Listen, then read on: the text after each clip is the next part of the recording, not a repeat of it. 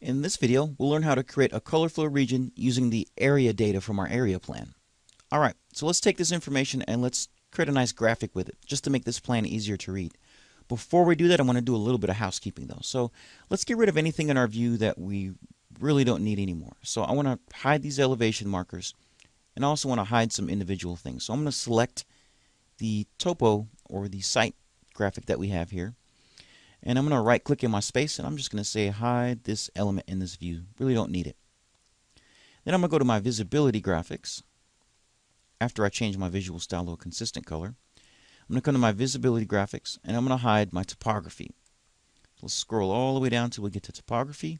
Really don't need to see that. We really only want that in a site view or site plan view. So I'm going to go ahead and deselect that, click apply and OK. And then I can hide these model lines if I want to as well. I'll select everything in here because I think there's some model lines below our model. Filter, check none. I only want to check my lines. I'm going to right click in my space and I'm going to hide those in my view as well. And last but not least, let's get rid of these elevation markers. They're starting to really get in the way. And as we work, we can really clean up our project a bit and our views. So later on down the line, we don't have a lot of cleanup work to do when we're trying to document this. Alright, so I can go to my visibility graphics. I can go to my annotation categories. And then what I need to do is scroll down until I see elevations. Here I can deselect elevations in my elevations cell. I'll click apply and OK. And now we strictly have the view so we can focus strictly on what's going on with our space. We don't have references, topo, external things all in the way. So now we're ready to really create this color fill region here. So before we do that, what we need to do is we need to come to our properties window. And let's scroll down here until we get down to the area called color scheme here. The cell called color scheme. So I can select on none. And what I need to do is I need to tell Revit, hey, we want to set up a color scheme here. So I know it's going to be for rentable area, the one we've been pretty much building from this point forward. I want to know the rentable area, and I don't want to do it by area type. I want to do it by name. I'm going to say OK.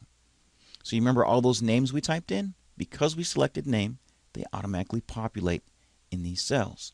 And we get nice colors automatically generated. Now I'm happy with these colors. This is a pretty nice combination, but if I wasn't, I can click on this at any time and pick a color and OK, and we can customize it where we need to. Well, take a look at this. So I'm going to say apply and OK. And it automatically created a nice area for us. Pretty neat, right? So now I know that this area here is divided. This is a different area. It has a nice color coding division amongst all my spaces here. So the next step at this point is going to be for us to go back in, and now that we've labeled the spaces, defined their boundaries and all these things, we have a nice color coded system going on. Now we need to create a legend, a color fill legend here. So if you go over here to the annotate panel, underneath the color fill area, we have a couple to work with. So this first one here is going to be more for ducts, which isn't our profession. Pipes, again, more MEP stuff. I'm more interested in this color fill legend here, so I'm going to click on it. And because we went ahead and set up the stage with all the information, color, the type of scheme, the boundaries, the rooms, the tags, now that we're able to click on that, I'm able to just drag this into my space, and like magic, voila, I automatically have a nice legend. So I don't only have to rely on this graphic.